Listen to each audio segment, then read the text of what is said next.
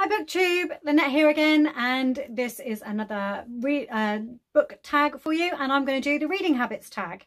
Question number 1 is, do you have a certain place in your home for reading? Yes. It's not official, it's just that I live with my mum, so I don't tend to have a specific place. So it's her home, I haven't got anywhere specifically set up. But when I'm reading at home, I do tend to read when I'm sat in the living room with her while she's watching something on TV. Other than that, I read in bed. Question 2, do you use a bookmark or do you use random items? I used to use random items, but I used to have to travel on the bus to work, carrying, it was before I had an e-reader, so it would be a receipt, a wrapper. I've been known to use an empty chocolate wrapper. Primarily at that time I'd use my bus ticket because I knew where my bus ticket was. But now I do actually tend to use bookmarks rather than odd random bits. But if I don't have a bookmark on me, then I'll use whatever I can find. Question number 3, can you stop reading, or do you need to read a certain number of pages, or do you need to get to the end of a chapter before you can put your book down? I can just stop reading. I'll stop in the middle of a page, in the middle of a sentence. If I need to stop reading, then I will stop reading, and I just put my bookmark in and I'll pick it up again when I pick the book up next time. Question 4, do you eat or drink while reading? Yes to both. I will quite often snack. I will quite often have a cup of tea or coffee or a fizzy drink of some kind. I am precious about my books, so I'm careful about eating and drinking around them. I don't think I've ruined a book yet by dropping food or drink on it. And my Kindle, I take it in the bath, so you know, I think if that's going to get water damage, it's already done. So yes, I do eat and drink while reading. Question 5 is, do you listen to music or watch TV while reading? Sometimes I listen to music. On my phone, I have a playlist set up of film soundtrack scores, which are instrumental. I'm finding it increasingly more difficult as I get older to listen to music which has lyrics set to it while I'm reading. I find it distracting these days. It never used to be a problem. But yes, I do have a playlist set up of soundtracks which are just musical scores and no lyrics, and I do listen to that quite often. If not, on my app that I use for recording books, for recording how long I'm reading, that does have ambient sounds built in, and I'll quite often listen to a crowded cafe noise, which I do find quite absorbing, because I like to read in public places as well. So I do try and read while watching TV. It's usually because the TV's on and my mum's watching it, rather than if it's a TV program I want to watch, then I don't tend to pick up my book. I will watch that or read. I can't do both. So yes, I will have the TV on, but if I'm on my own, my choice is to have music or silence.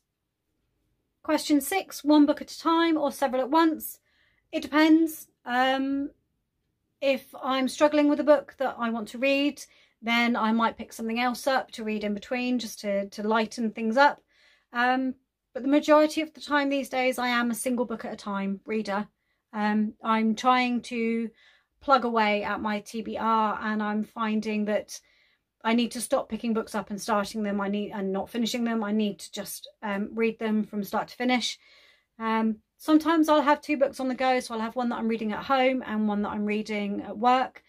But other than that, that would be the most that I have on the go at any one time. Question 7, reading at home or read everywhere? I read everywhere.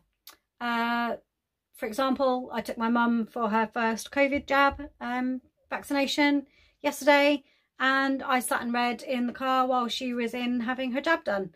I like to take my book when we're allowed to again. I like to go to a cafe and sit in a corner with a cup of coffee and a treat and read my book for half an hour. I like to go to public parks and sit, probably with a takeaway coffee from the cafe again, but sit and read in a park. I can read at home. I like to read at home. I read at work. I listen to audiobooks if I'm driving any great distance, or if I'm walking, when I'm walking to and from work. So I do, I can read anywhere and everywhere. The only place I can't read is on a train. I do try though. I get travel sick on trains. It's the only form of travel that makes me sick. Reading is usually what takes me out of the space that I'm in and distracts me. So I do try to read while I'm on a train, but more often than not I struggle. Question 8, reading out loud or reading silently in your head. I read silently in my head. I only read out loud when I'm reading to people, but I prefer to read silently in my head. Question 9, do you read ahead or skip pages? If I'm reading a paperback book, I am guilty of skipping to the final pages to see if it gives me any spoilers. If I'm not enjoying a book or if it's boring, so at the moment I'm reading The Pillars of the Earth by Ken Follett. I'm struggling with some parts of the story and I am skimming it because it's just too much detail, too much information overload, just can't do it. So I do skim read. I try not to. If I realise I'm skimming, then I do try and go back over what I've read and reread it in more detail. But yes, I am guilty of that. Question number 10 is, do you break the spine or keep it like new? Now, when I was a child, I didn't. So I don't know if you can see that very well because of the glare off the ring light, but this is my original copy of The Hobbit. I don't know if you can see that that spine is pretty horribly broken. You know, very, very battered spine. However, I finished a book in December, which was a real chunker. It was a good 900-page book. Look at that spine. Absolutely perfect. No marks on it whatsoever. It doesn't even fall open because I do not crack my spines. If you borrow my books and you crack the spine, you buy me a new one, please, because I keep my books in pristine condition. I was actually complimented about 12 months ago. I went for an appointment and the lady who was doing my appointment said, "My goodness, that's a very well kept book," because it's quite an old book, but the spine was not broken and it had been read multiple times. So as a child, yes, I battered my books to pieces. As an adult, I keep them in as pristine condition as I can keep them so that they last for as long as they can. And question 11 is, do you write in your books? No, I don't. I'm not an annotator.